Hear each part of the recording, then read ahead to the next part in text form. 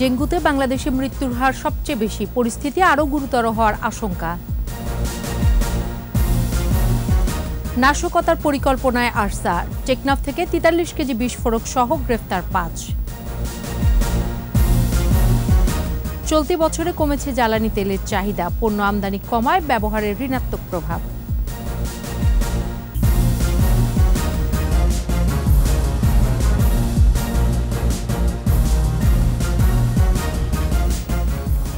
শুনছিলেন first security ইসলামী bank limited সংবাদ শিরোনাম। আমন্ত্রণ একুশের দেশের সংবাদে, সাথে আছি সোনিয়া স্নিগ্ধা। দর্শক, একুশের টেলিভিশনের সংবাদ একই সাথে সরাসরি দেখতে পাবেন আমাদের ফেসবুক পেজ www.facebook.com/ekushe24 অনলাইনে। কোনোভাবেই নিয়ন্ত্রণে আনা যাচ্ছে না ডেঙ্গু, বাড়ছে আক্রান্ত ও মৃত্যুর সংখ্যা। ছড়িয়ে পড়েছে গ্রামাঞ্চলে। ডেঙ্গু নিয়ন্ত্রণে সমন্বিত ও পর্যাপ্ত উদ্যোগ নেওয়া না হলে পরিস্থিতি আরও গুরুতর হওয়ার আশঙ্কা বিশেষজ্ঞদের। মৃত্যুর হার কমাতে সিটি কর্পোরেশন সহ সারা দেশে কীটতত্ত্ববিদ নিয়োগের তাগিদ দিচ্ছেন তারা। শিউলি শবনমের প্রতিবেদন। মৃত্যু বাংলাদেশে যা 0.50% বা 1000 জনে মারা যাচ্ছে 5 জন। মঙ্গলবার একদিনে চলতি বছরের রেকর্ড ভেঙে হাসপাতালে ভর্তি হয় 3123 জন রোগী। সেপ্টেম্বর মাসের প্রথম 26 দিনেই মৃত্যুর সংখ্যা পৌঁছেছে 350 জনে, যা এই বছরের মধ্যে এ পর্যন্ত সর্বোচ্চ। চলতি বছর মোট মৃত্যুর সংখ্যা দাঁড়িয়েছে 943 জনে। বিশেষজ্ঞরা বলছেন, চলতি বছর ডেঙ্গুর সেরোটাইপ বা ধরন 2 এবং 3 বেশি পাওয়া যাচ্ছে। আগে রোগীর শরীরে রক্তক্ষরণ দেখা গেলেও এখন ধরন পাল্টে শক সিন্ড্রোমের রোগী বেশি দেখা যাচ্ছে, যার মধ্যে শরীরের পানি বের হয়ে জলীয় অংশের ঘাটতি, পেটের পীড়া, কাশি, ঠান্ডাজনিত সমস্যা, রক্তচাপ কমে যাওয়ার মতো জটিলতা দেখা দিচ্ছে। ডেঙ্গু ব্যবস্থাপনায় সরকারের উদ্যোগকে এখনও অপর্যাপ্ত বলছেন বিশেষজ্ঞরা। এক্ষেত্রে প্রাথমিক স্বাস্থ্যসেবাকে আরও জোরদার করা ও শহর এলাকায় প্রতিটি ওয়ার্ডে রক্তের নমুনা সংগ্রহের জন্য বুথ স্থাপন জরুরি বলছেন তারা। আরও সমন্বিত হওয়া দরকার, আরও বেশি, কারণ সরকারের যারা নেতৃত্ব দেন তারা যদি এটা জরুরিভাবে নেন, এটা কিন্তু একটা ছাপ পড়ে মাঠ পর্যায়ের কর্মীদের কাছে। জনপ্রতিনিধিদের মধ্যে একটা জরুরি ভাব আসে যে আমাদের করতে হবে। মশা নিয়ন্ত্রণ করে মৃত্যুহার কমাতে জরুরি ভিত্তিতে কীটতত্ত্ববিদ নিয়োগ, স্বল্প প্রশিক্ষণের মাধ্যমে বিশ্ববিদ্যালয়ের কীটতত্ত্বের শিক্ষার্থীদের কাজে লাগানো, মাঠ পর্যায়ে প্রশিক্ষিত স্বাস্থ্যকর্মী নামানোর তাগিদ তাদের। প্রত্যেকটা পাড়ায় মহল্লায় যারা সিটি কর্পোরেশনের কর্মী আছেন, স্বেচ্ছাসেবক সহ ঘরে ঘরে যেতে হবে। ঘরের বাইরে আমি যদি ফগিং করি, মশাটা ঘরের ভিতরে চলে যাচ্ছে। কাজেই ঘরের ভিতরেও ফগিং করতে হবে। স্বল্প প্রশিক্ষিত একদিনের বা 3 দিনের প্রশিক্ষণ দিয়েও কিন্তু ভলান্টিয়ার দিয়ে স্বেচ্ছাসেবকদের দিয়ে সেই কাজটা করানো যেতে পারে। ডেঙ্গুর এই সময়কে স্বাস্থ্যের জরুরি অবস্থা হিসেবে সর্বাধিক গুরুত্ব দিয়ে যে কোনো অসুস্থতায় রোগীদের দ্রুততার সাথে ডেঙ্গু পরীক্ষার পরামর্শ দিচ্ছেন বিশেষজ্ঞরা। শিউলি শবনম, একুশে টেলিভিশন, ঢাকা। কক্সবাজারের রুখিয়ায় Arakan Rohingya salvation army Archer শীর্ষ নেতা সহ 4 জনকে গ্রেফতার করেছে র্যাব। তাদের কাছ থেকে 43 কেজি বিস্ফোরক দ্রব্য এবং দেশি বিদেশি অস্ত্র জব্দ করা হয়। সন্ত্রাসীরা সেগুলো নাশকতামূলক কাজে ব্যবহারের জন্য মজুত করেছিল বলে জানায় র্যাব। কক্সবাজার প্রতিনিধি আব্দুল আজিজের তথ্যচিত্রে আরও জানাচ্ছেন সমর ইসলাম। দুপুরে কক্সবাজার র্যাব 15 কার্যালয়ে সংবাদ সম্মেলনে গণমাধ্যম শাখার পরিচালক কমান্ডার খন্দকার আল মোয়েন জানান, গতরাতে উখিয়ার পালংখালী ইউনিয়নের তেলখোলা বরৈতলী পাহাড়ের গহীন অরণ্যে অভিযান চালানো হয়। অভিযানে আরসার শীর্ষ নেতা গান কমান্ডার রহিমুল্লাহ ও মাস্টার শামসু সহ 4 জনকে গ্রেফতার করা হয়। প্রাথমিক জিজ্ঞাসাবাদে তাদের কাছ থেকে জব্দ করা হয় 43 কেজি বিস্ফোরক, একটি বিদেশি পিস্তল, 2টি ওয়ান শুটার গান, 7টি বুলেট ও মোবাইল ফোন। তাদের তথ্যের ভিত্তিতে অন্যতম সন্ত্রাসী মিয়ানমারের নাগরিকদের যে শরণার্থী ক্যাম্প 18, এই ক্যাম্পের জিম্মাদার মুসাকে আটক করতে সক্ষম হয়। একই সাথে সেখানে আমরা মাস্টার শামসু, যে কিনা এই শরণার্থী ক্যাম্প 4-এর অন্যতম জিম্মাদার, আরসা সন্ত্রাসী, তাকেও আমরা আটক করতে সক্ষম হই। জব্দ হওয়া বিস্ফোরক রাসায়নিক পরীক্ষার জন্য র্যাব সদর দপ্তরে পাঠানো হয়েছে। এগুলো দিয়ে মাইনসহ শক্তিশালী বোমা তৈরি করা হয় বলেও জানান এই কর্মকর্তা। এই সকল রাসায়নিক দ্রব্য মূলত গান পাউডার বা উচ্চ বিস্ফোরক ইগনাইটার হিসেবেও ব্যবহৃত হয়। এর আগেও কক্সবাজারের বিভিন্ন এলাকা থেকে অস্ত্রসহ শীর্ষ সন্ত্রাসীদের গ্রেফতার করে র্যাব। সমর ইসলাম, একুশে টেলিভিশন। বিশ্বজুড়ে অপরিশোধিত জ্বালানি তেলের চাহিদা উত্তরোত্তর বাড়বে বলে ওপেকের পূর্বাভাস সত্ত্বেও উল্টো কমে যাচ্ছে বাংলাদেশে। রাশিয়া ইউক্রেন যুদ্ধের জেরে বৈশ্বিক অর্থনীতিতে মন্দাভাব এবং দেশে ডলার সংকটে আমদানি কমায় জ্বালানি ব্যবহার পড়ছে ঋণাত্মক প্রভাব। ইফরাজ নূরের ক্যামেরায় একরামুল হকের প্রতিবেদন, জানাচ্ছেন সমর ইসলাম। বাংলাদেশ পেট্রোলিয়াম কর্পোরেশন বিপিসির তথ্যমতে 2008-09 অর্থবছরে দেশে জ্বালানি তেলের চাহিদা ছিল 32 লাখ মেট্রিক টন। পরের অর্থবছরে বেড়ে দাঁড়ায় 37 লাখ মেট্রিক টনে। বছরে 5 থেকে 10% বাড়তে থাকায় গত অর্থবছরে চাহিদা ছিল 73,50,000 মেট্রিক টন। কিন্তু মে মাস ছাড়া চলতি বছরের শুরু থেকে সব শ্রেণীর জ্বালানির চাহিদা কমছেই। রিজার্ভে চাপ কমাতে বিলাসবহুল পণ্যে সরকারি সম্পূরক শুল্ক আরোপে কমেছে আমদানি। এতে পণ্যবাহী গাড়ি ও সমুদ্রপথে জাহাজ চলাচল কমায় ঋণাত্মক প্রভাব পড়েছে ডিজেলের চাহিদায়। যে ইন্টারনাল যে বিভিন্ন ডিজেল কনজিউম করে যে বড় বড় ভেহিকেলগুলোর ব্যবহার, অনেক মুভমেন্ট কমে গেছে। এটা একটা বড় কারণ বলে আমার কাছে মনে হয়েছে। জ্বালানির ব্যবহারের একটি নিম্নমুখী প্রবণতা এখন আছে। এটি আসলে সার্বিক বিশ্বের যে চেহারাটা অর্থনীতির হয়েছে। ডিজেল চালিত ক্যাপটিভ পাওয়ার প্ল্যান্টের ব্যবহার কমিয়ে দিয়েছেন শিল্প কারখানার মালিকেরা। ফলে সেখানেও কমেছে ডিজেলের চাহিদা। মানুষ ব্যক্তিগত গাড়ি ব্যবহার কমিয়ে দেওয়ায় অকটেন ও পেট্রোল এবং আকাশপথে ভ্রমণকারী কম হওয়ায় কমেছে জেট ফুয়েলের চাহিদাও। সারা পৃথিবীতে একটি এনার্জি সেক্টর খুব টালমাটাল অবস্থা চলছে। এখন আমাদের যে বাংলাদেশে যে কনজাম্পশন সেটা একটু কমছে, যেহেতু চারিদিকে একটি সারা দেশের মানুষের উপর চাপ পড়ছে, সব কিছুর প্রাইস একটু বাড়তি হচ্ছে। ডিজেলের যে দামটি এত বেড়ে গিয়েছে তার কারণে তারা কিন্তু তাদের ক্যাপটিভ পাওয়ার প্ল্যান্ট যেগুলো ইন্ডাস্ট্রিতে সেগুলো তারা ইউজ করা থেকে বিরত রাখছেন, যার কারণে সেখানেও একটি ঘাটতি আছে। চট্টগ্রাম বন্দর দিয়ে দিনে গড়ে 15,000 পণ্য বা কন্টেইনারবাহী গাড়ি চলাচল করছিল। আমদানি কমায় তা নেমেছে 11,000-এ। এতে পরিবহনেও ডিজেলের ব্যবহার কমেছে অনেকটাই। আমাদের সরকারও অপ্রয়োজনীয় অনেক জিনিসপত্র মানে আমদানি করার উপরে নিরুৎসাহিত করতেছে ইম্পোর্টারদেরকে, যার ফলে আমার পণ্য পরিবহনের গাড়িগুলো কম ব্যবহার হচ্ছে। সংকট কেটে আমদানি রপ্তানি বাড়লে জ্বালানির চাহিদা আগের ধারায় ফিরবে বলছেন বিশেষজ্ঞরা। সমর ইসলাম, একুশে টেলিভিশন। ভিসা নীতি আমেরিকার নিজস্ব বিষয়, এ নিয়ে সরকার উদ্বিগ্ন নয় বলে জানিয়েছেন স্বরাষ্ট্রমন্ত্রী আসাদুজ্জামান খান কামাল। নওগাঁয় এক অনুষ্ঠানে যোগদান শেষে সাংবাদিকদের একথা বলেন তিনি। ভিসা চাইলে কি সবাইকে ভিসা দিত? অনেকটা তো সেই রকমই। তারা হয়তো এখন বলছে যে আরও কিছু ওনারা পরীক্ষা করে দেখবেন, এর বাইরে তো কিছু বলেনি তো যে অমুক দল অমুক সংগঠন অমুক, এত কিছু বলেনি। কাজেই এটা নিয়ে উদ্বিগ্ন হওয়ার কোনো কারণ নেই। আমার মনে হয় আমাদের এটা তাদের নিজস্ব ব্যাপার, তারা কাকে যেতে দেবে না যেতে দেবে এটা সবসময় তারা নিয়ন্ত্রণ করে, এখনও হয়তো আর একটু বেশি নিয়ন্ত্রণ করবে। আমাদের সেই জন্য উদ্বিগ্ন হওয়ার কোনো কারণ নেই। আমাদের যে সমস্ত কর্মকাণ্ড সেগুলো স্বাভাবিকভাবেই চলছে। আমাদের দেশের সঙ্গে তাদের সম্পর্ক অটুট আছে।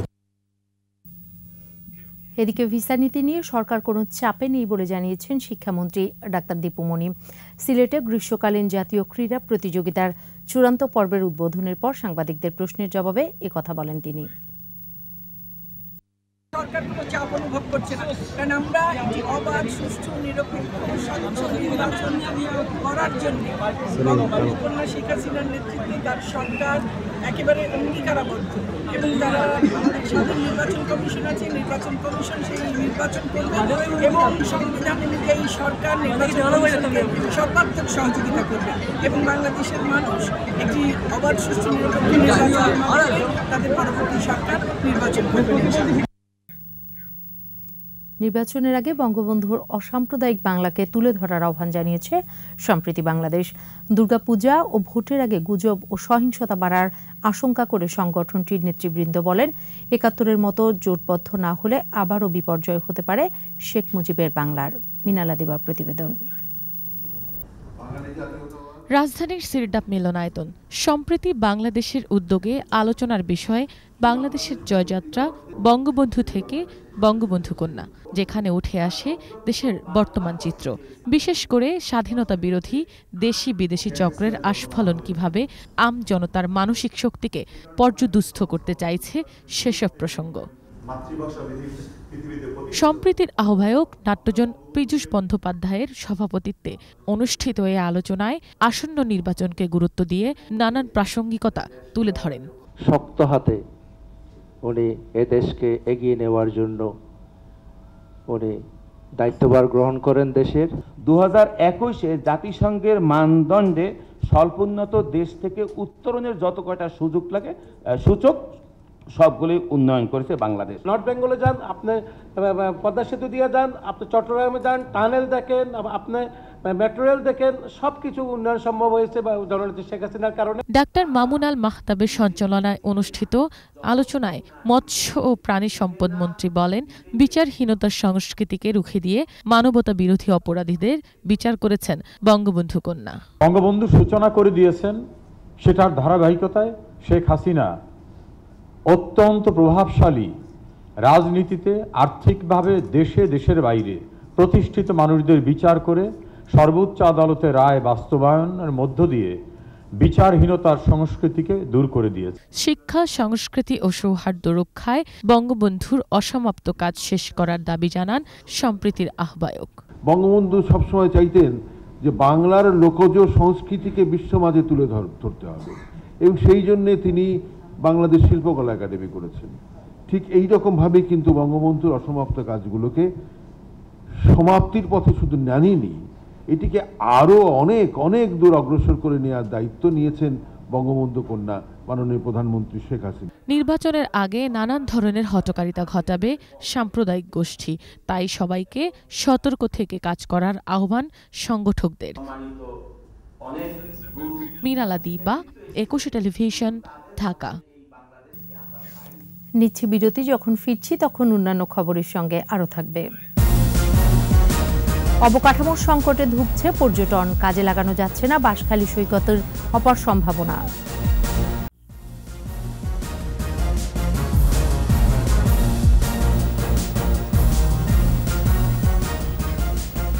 আবারও আমন্ত্রণ একুশের দেশের সংবাদে।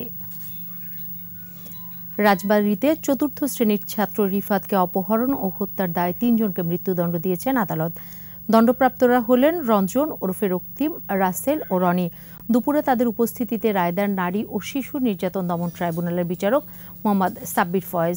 2013 সালের 6 নভেম্বর আসামিরা শিশু রিফাতকে অপহরণ করে 15 লাখ টাকা মুক্তিপণ দাবি করে। মুক্তিপণ না দেয় শিশুটিকে হত্যার পর ট্যাঙ্কের মধ্যে রেখে দেয়। পরে পুলিশ মরদেহ উদ্ধার করে।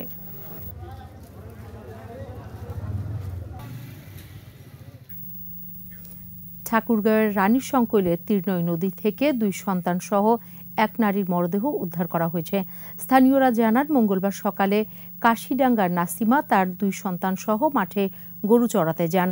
নদীর পাশেই মাঠে খেলছিল 2 সন্তান শাওন ও সিফাত। এরপর থেকেই নিখোঁজ ছিলেন তারা। আজ সকালে নদীতে পাওয়া যায় তাদের 3 জনের মরদেহ। মৃত্যুর কারণ এখনো জানতে পারেনি পুলিশ।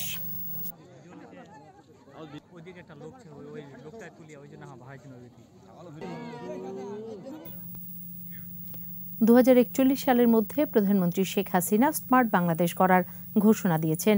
এই লক্ষ্যে স্মার্ট আনসার হতে হবে বলে মন্তব্য করেছেন পানি সম্পদ উপমন্ত্রী একেএম এনামুল হক শামীম। শরীয়তপুরে আনসার ও গ্রাম প্রতিরক্ষা বাহিনীর জেলা সমাবেশে প্রধান অতিথি ছিলেন তিনি। পানি সম্পদ উপমন্ত্রী বলেন, শেখ হাসিনার সুযোগ্য নেতৃত্বে সব ক্ষেত্রে ব্যাপক উন্নয়ন দৃশ্যমান। তার নেতৃত্বে বাংলাদেশ অনেক আগে এমডিজি অর্জন করেছে। 2030 সালের মধ্যে এসডিজি অর্জনের লক্ষ্য বাস্তবায়ন হবে। সমাবেশে ভালো কাজের স্বীকৃতিস্বরূপ আনসার সদস্যদের মাঝে বাইসাইকেল ও সেলাই মেশিন বিতরণ করা হয়।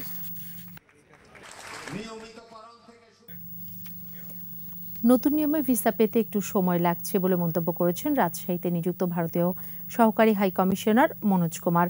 সকালে হিল স্থলবন্দর ও সীমান্ত পরিদর্শন করেন তিনি। পরে সাংবাদিকদের সাথে আলাপকালে মনোজ কুমার জানান, ট্যুরিস্টদের চেয়ে চিকিৎসা প্রত্যাশীদের ভিসা প্রদানে বেশি গুরুত্ব দেওয়া হচ্ছে। তিনি বলেন, ভিসা সেন্টারগুলোতে আবেদনকারীর ভিড় বেড়ে যাওয়ায় যাচাই বাছাইয়ের সময় বেশি নেওয়া হচ্ছে। আগামী 15 দিনের মধ্যে সাধারণ রোগীদের ভারতীয় ভিসা প্রাপ্তি আরও সহজ করা হবে বলে জানান মনোজ কুমার।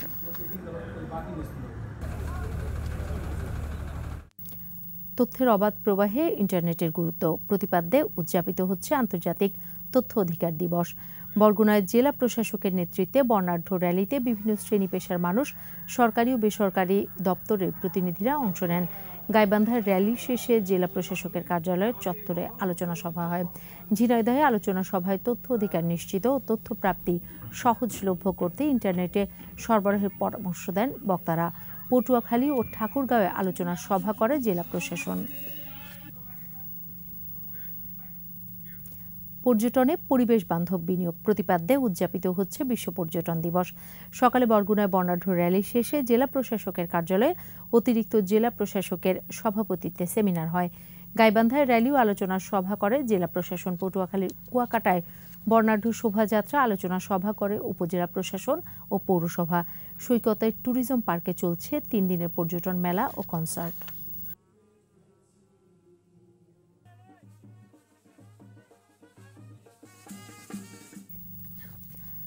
প্রধানমন্ত্রী শেখ হাসিনাকে হত্যার হুমকি দেওয়ার অভিযোগে নেত্রকোনায় করা 4টি মামলায় রাজশাহী জেলা বিএনপির আহ্বায়ক আবু সাইদ চাঁদের জামিনের আবেদন নামঞ্জুর করেছেন আদালত। দুপুরে মোহাম্মদ কামাল হোসেনের আদালতে জিজ্ঞাসাবাদ শেষে মামলাগুলোতে গ্রেফতার দেখিয়ে চাঁদকে কারাগারে পাঠান। সকালে নেত্রকোনা কোর্ট পুলিশের সহায়তায় তাকে জিজ্ঞাসাবাদের জন্য আদালতে হাজির করেছিলেন মামলার তদন্ত কর্মকর্তা উপপরিদর্শক আশরাফুজ্জামান। গেল 23 মে জেলা আওয়ামী লীগের সাধারণ সম্পাদক অ্যাডভোকেট শামসুর রহমান ভিপি লিটন এবং 24 মে জেলা পরিষদের চেয়ারম্যান বীর মুক্তিযোদ্ধা অ্যাডভোকেট অসিত সরকার সজল সহ 4 জন মামলাগুলো করেন।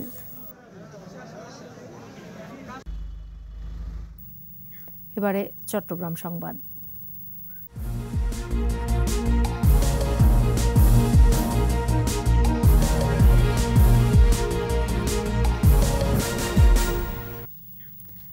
দেশের দ্বিতীয় বৃহত্তম দীর্ঘ সমুদ্র সৈকত বাঁশখালী।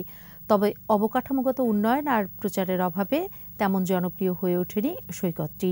বিকাশ ঘটছে না এখানকার পর্যটন শিল্পের। সংশ্লিষ্টরা বলছেন, উদ্যোগ নিলে পর্যটনের অপার সম্ভাবনার দ্বার খুলবে বাঁশখালী সমুদ্র সৈকত। দক্ষিণ চট্টগ্রাম থেকে মহিউদ্দিনের প্রতিবেদন, জানাচ্ছেন খুরশিদ আলম মুকুল। ৩৭ কিলোমিটার জুড়ে বেলাভূমি, ঝাউবন আর সাগরের বুকে সূর্যাস্তের দৃশ্য মুগ্ধতা ছড়ায় বাঁশখালী সমুদ্র সৈকতে। সৈকতের বালিতে লাল কাঁকড়ার ছুটে চলার দৃশ্য বেশি আকর্ষণীয়। বাঁশখালী, ছনুয়া, গন্ডামারা, সরল, বাহারছড়া, খানকানাবাদের উপকূল জুড়ে এই সমুদ্র সৈকত। এখানে রয়েছে পর্যটন শিল্পের অপার সম্ভাবনা। তবে অবকাঠামোগত সুবিধা না থাকায় পর্যটক টানতে পারছে না সৈকতটি। রয়েছে পর্যাপ্ত হোটেল মোটেলের অভাব, নেই পর্যটন পুলিশ। পর্যটকদের জন্য যদি একটু সুন্দর করা যেত আরো ভালো হতো। সরকারের পৃষ্ঠপোষকতা যদি একটু দৃষ্টিকোণ এদিকে দেয় তাহলে সরকার অনেক লাভবান হবে। সুযোগ সুবিধা নিশ্চিত করলে এখানে পর্যটন শিল্প বিকাশের পাশাপাশি রাজস্ব আয় হবে, অর্থনৈতিকভাবেও আরো সমৃদ্ধ হবে এ অঞ্চল, বলছেন পর্যটন সংশ্লিষ্টরা। পর্যটকদের কাছে এটি এখনও দৃশ্যের বাইরে রয়ে গেছে, কারণ এটি বেসরকারি এবং সরকারি উদ্যোগে এটি প্রচারণা পায়নি। আমরা আশা করছি কর্ণফুলী টানেল চালু হওয়ার পরই বাঁশখালী সমুদ্র সৈকত হয়ে উঠতে পারে পর্যটকদের কাছে এক অনন্য ভ্রমণের স্থান। স্থানীয় প্রশাসন বলছে পর্যটক আকর্ষণে পরিকল্পনা নেওয়া হয়েছে, পাশাপাশি বেসরকারি উদ্যোক্তাদেরও এগিয়ে আসতে হবে। কিভাবে আরো টুরিস্টদেরকে অ্যাট্রাক্টেড করা যায় সেজন্য আমরা অনেক পরিকল্পনা করছি। আশা করি আমরা খুব শীঘ্রই এটাকে একটা সমৃদ্ধ একটা পর্যটন স্পটে পরিণত করতে পারব। কক্সবাজারের বিকল্প হতে পারে চট্টগ্রাম শহর থেকে 40 কিলোমিটার দূরের বাঁশখালী সমুদ্র সৈকত। খুরশিদ আলম মুকুল, একুশে টেলিভিশন। এদিকে 6 মাস পর আজ থেকে শুরু হলো সেন্ট মার্টিন টেকটাফ নৌ রুটে পর্যটকবাহী জাহাজ চলাচল।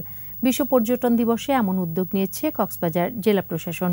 এতে খুশি পর্যটন সংশ্লিষ্ট ব্যবসায়ী ও দ্বীপের বাসিন্দারা। কক্সবাজার প্রতিনিধি আব্দুল আজিজের প্রতিবেদন, জানাচ্ছেন খুরশিদ আলম মুকুল। দেশের একমাত্র প্রবাল দ্বীপ সেন্ট মার্টিন। প্রতি বছর পর্যটন মৌসুমে হাজার হাজার পর্যটক আসেন এ দ্বীপে। এবছর অনেকটা আগে থেকেই পর্যটকবাহী জাহাজ চলাচলের অনুমতি দেয় স্থানীয় প্রশাসন। এতে উচ্ছ্বসিত সংশ্লিষ্টরা। কক্সবাজার যে পর্যটন উৎসব পালন করে যে পর্যটকদের যাতে উপস্থাপন করছি, এটা সার্থক হবে বলে আমি মনে করছি। প্রাকৃতিক পরিবেশটি বজায় থাকলে আমাদের এই সেন্ট মার্টিনগামী জাহাজগুলো খুব সাবলীলভাবে টেকনাফ থেকে সেন্ট মার্টিন আসা যাওয়া করার সুযোগ তৈরি হবে। সাগরে জাহাজ চলাচলের উপযোগী কিনা তা যাচাই বাছাই করে জেলা প্রশাসন। কক্সবাজারে 7 দিনের বর্ণাঢ্য আয়োজনও রাখা হয়। এই বছর এবং সামনের বছরের জন্য আমরা কাঠের পাতা নিয়ে এটা ম্যাপ করে নেব, যেন পর্যটকরা আসলে তাদের কোনো ঝুঁকি না থাকে, তারা যেন নির্বিঘ্নে ভ্রমণ করতে পারে। পর্যটকদের বরণ করে নিতে প্রস্তুত দ্বীপের বাসিন্দারাও। লোকজন আসবে, এটাতে আমাদের জীবিকা নির্বাহ করবে, এটার জন্য আমরা অবশ্যই খুশি। পর্যটন ব্যবসাকে এগিয়ে নিয়ে যাওয়া যায়, তাহলে সেন্ট মার্টিন দ্বীপবাসীর জীবনযাপন করার একটা সুযোগ থাকবে। চলতি বছরের 20 মার্চ থেকে সেন্ট মার্টিন নৌরুটে জাহাজ চলাচল বন্ধ হয়ে যায়। খুরশিদ আলম মুকুল, একুশে টেলিভিশন। শেষ করছি একুশের দেশের সংবাদ। যাবার আগে ফার্স্ট সিকিউরিটি ইসলামী ব্যাংক লিমিটেড সংবাদ শিরোনামগুলো আরও একবার। ডেঙ্গুতে বাংলাদেশে মৃত্যুর হার সবচেয়ে বেশি, পরিস্থিতি আরও গুরুতর হওয়ার আশঙ্কা। নাশকতার পরিকল্পনায় আরসা, টেকনাফ থেকে 43 কেজি বিস্ফোরক সহ গ্রেফতার 5। চলতি বছরে কমেছে জ্বালানি তেলের চাহিদা, পণ্য আমদানি কমায় ব্যবহারের ঋণাত্মক প্রভাব।